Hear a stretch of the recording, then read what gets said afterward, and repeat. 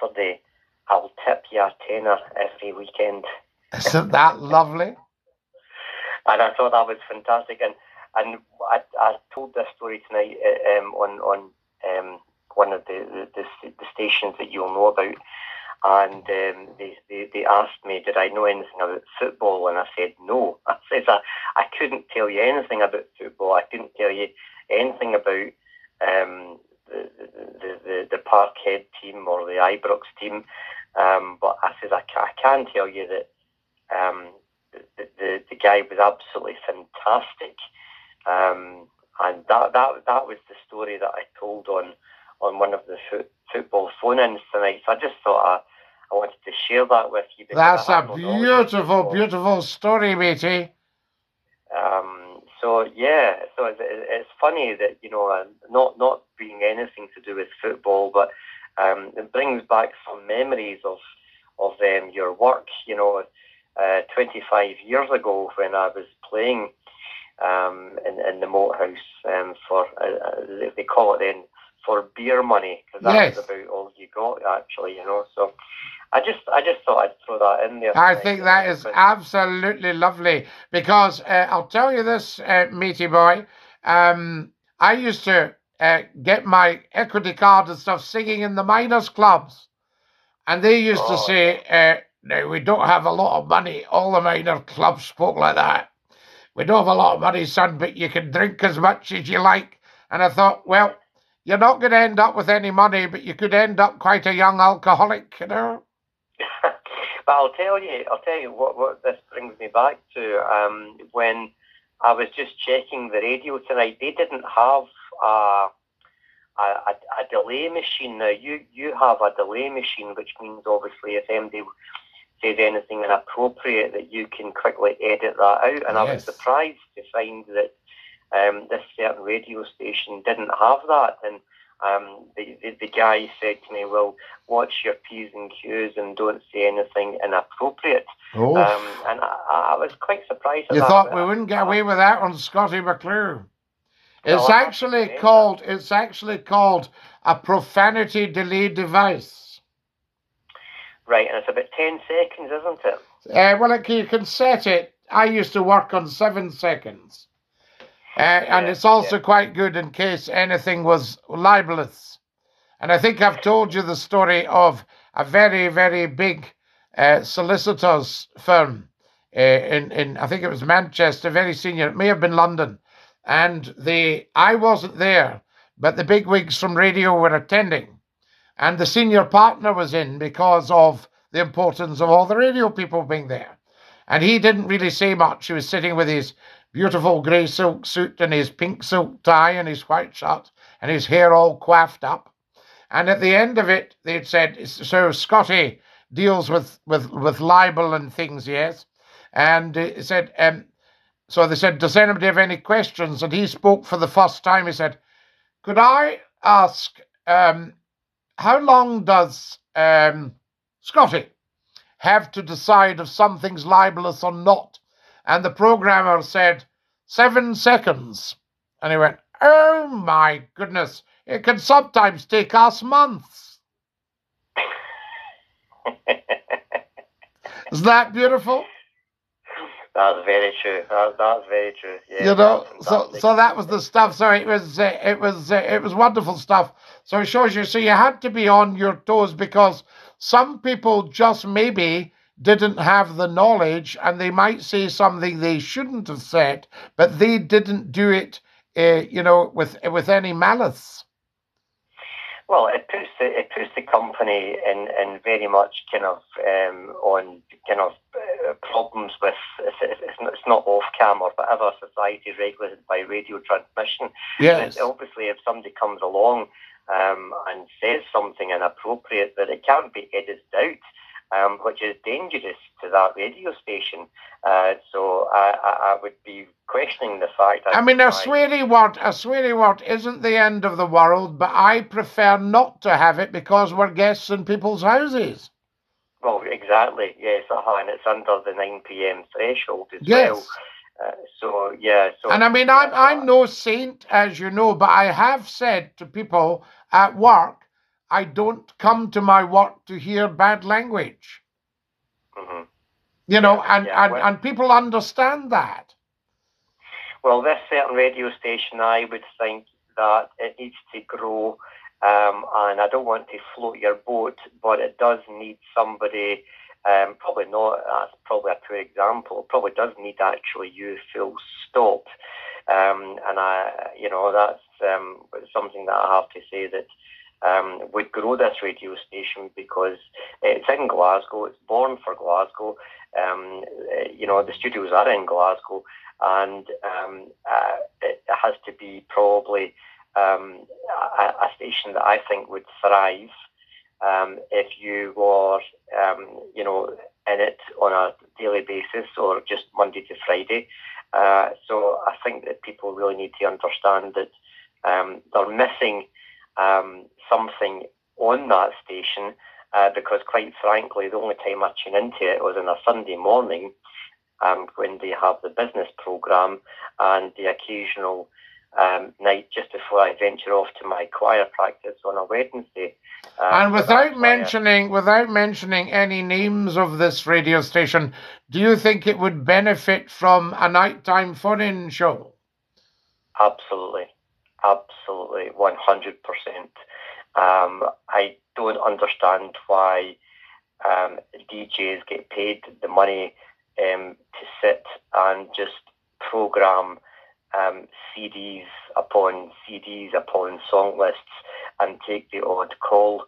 There is no talent in that, and I'm sorry if I'm sounding quite outrageous when I say that, but the fact that you have the history of what you have done with national radio in the UK is testament to the success, and I really thought that people should be thinking about how to grow a radio station by having a live talk show, and I don't see anybody in Scotland currently doing that.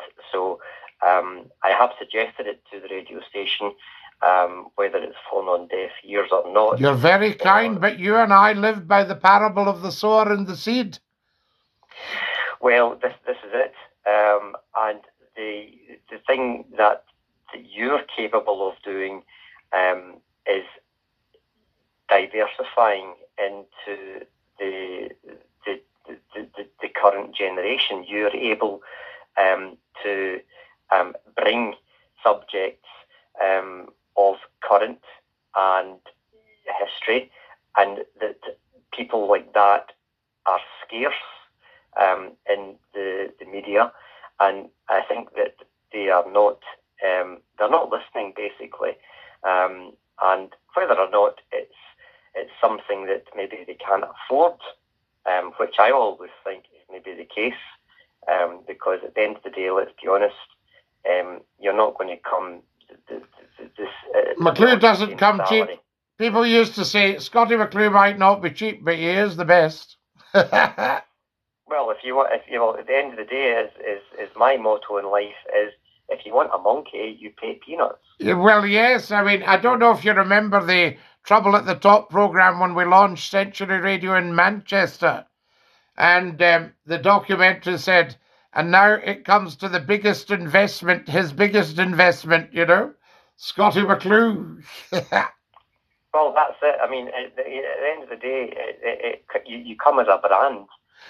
We do come as a brand, and I mean, I think that people always know this, and I think that we can get down to some discussion, because the Scottie McClue phone-in, as you well know, operates on so many different levels. So there's something there for everyone. If somebody wants to phone up and stick their tongue out, they can do that. If somebody wants to talk about who should be the next Prime Minister, they can do that. If somebody wants to talk about the household of Mary Queen of Scots or James I, they can do that.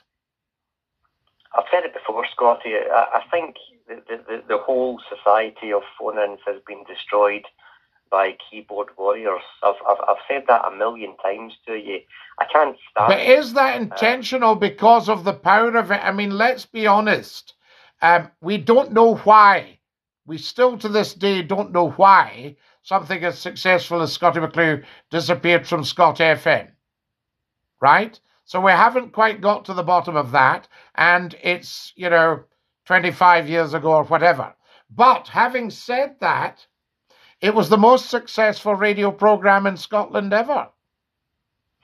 Yeah, I mean, let's take an example of just something like that. In those days before the internet, we had things like, the ZX Spectrum or the Commodore Amiga, and actually, believe it or not, in some countries now, we're having these retro comebacks of games, Atari, ST, Amstrad. These guys are realizing that people of my generation are wanting to recreate their childhood. Yes. Not childhood, even just, it's just... Well, it's like vinyl records coming back, isn't it? Exactly. And what should be included in that is that I mean, there is no one else to compare to what they called the shock jock in those days with you, Scott. And I was never really actually a shock jock. Anyway, that was just because they have to label you with something. Dee Gourley says Scotty could never be replaced. Scotty is radio, and he belongs there. And 2 beautiful kisses. Yeah, well, I'll tell you, buddy, and this is my final word on it. If I had a radio station, I'll tell you what, you'd be back on Radio Gold, because I think that honestly there are people out there missing the golden goose, as they would say, because at the end of the day, that's always going to be something that will be remembered. And hats off to you. You're still a household name. We're still a household name, my dear man, and it's thanks to good people like yourself. And just before you go, do you know that Westminster Abbey, of course, was a Catholic church because it was built around, 1100 or 900 or whatever it was, and it was the great Church of St. Peter. I'll tell you better than that. A good friend of mine who was the assistant organist at Westminster Cathedral, a guy called James O'Donnell. Wonderful, yes. Later became the director of music at Westminster Cathedral, yes. And then resigned, yes. And then applied for the job at Westminster Abbey. And he is now today still the director of music at Westminster Abbey. So from somebody who was a Catholic Christian, who then wanted to better his career and decided that he has done the best that he can for the cathedral, who then went to apply to a promotion, was granted that, and he went from the cathedral to the abbey. So we have... Well, bless him, more power to his elbow, because, as you well know, you could hardly get a cigarette paper between High Anglican and the Catholic Mass. That's correct. So we have, we have a director of music, cathedral organist, Catholic cathedral organist, playing in the Abbey, which I think is absolutely fantastic. My first post was in the Church of Scotland, and it was one of the best musical experiences in Edinburgh that I could ever remember. Wonderful. So it really was fantastic. And did you give it laldy with some of the old Scottish psalms? I did. I was fortunate enough to play the evensong at St Mary's Episcopal Cathedral. Oh, I know it as well. Wow, what a history of music St Mary's has. It was absolutely fantastic, and I was delighted to meet the Dr. Dennis Townhill. Yes, Dr. Townhill. And do you know that when you were playing that organ, yes, with all stops out, nobody would be able to hear a song at the back of the kirk? Yes. They wouldn't be able to hear a thing. I can remember singing in St Mary's, Palmerston Place. The organ was giving it full laldy. I don't think that's a stop, by the way, the laldy stop. And you couldn't hear a word that he was singing. Yes, very, very. It was a 4-manual Henry Willis. Gorgeous thing, a Father Willis. It was a Father Willis, yes. Gorgeous thing. It's been restored, but it is still there today, and it's absolutely fantastic. It is the only church in Scotland that has daily choral evensong. Love it. So, nice to have spoken to you again. Always lovely speaking to you. We're just about out of time, Numpty, but thank you. And Mummy Paws has joined us and said, I'm late tonight because I was at church. So there you are. Okay, buddy boy, all the best. Love you lots. Thanks again. Dinky do, sir. What a fine fellow. There we are. Numpty Heat in full form tonight. And he's suggesting McClue gets back on the radio. Be back on the radio before you know it. Mark my words, says Christopher. I thank you, Christopher. We do. What a great man, says Keith. You're very kind, Keith. Absolutely lol, Professor Numpty Heat. So there we have it. When caravans rock, it means it's either windy or someone's having a good time. Right, Numpty Heat. Hold on to your wellies, son, says Jerry. My caravan is rocking like a plane with turbulence. There was a lovely story I heard recently about a transatlantic airliner out in the middle of the Atlantic. The turbulence got really quite bad and it was boom, dropping. And this traveller got so anxious, he said to the air stewardess, he said, Miss, could you tell me where the life jackets are? And she said, oh, now you're interested. I love it, dinky do. So there we go. I love it. Now, we're going to have to dash, guys. We're right out of time. Thank you so much for watching tonight. Love to our beautiful TikTokers and to all our lovely callers from tonight. From me, Scottie McClue, our next phone in tomorrow night. That's Thursday night, 9 o'clock sharp. Be there or be square. Until then, dinky-doo. Fantastic. Our lovely, lovely TikTokers. Thank you very much. We've had to dash. We love you, Scotty, says Anthony. Absolutely. What's your opinion of the RSA? I would have to work out which one you mean there. My great-great-grandfather came to Buffalo from Aberdeen. I absolutely love this. Bye, says Angela. Bye, Angela. There we are. Follow us as soon as you come on, guys. We're still live on TikTok. It's 10 o'clock. And it's lovely to be with you. And dinky-doo, I say to you, Chewy Keepers has just joined us. Welcome, welcome to our TikTok special. We've just finished the internet phone-in.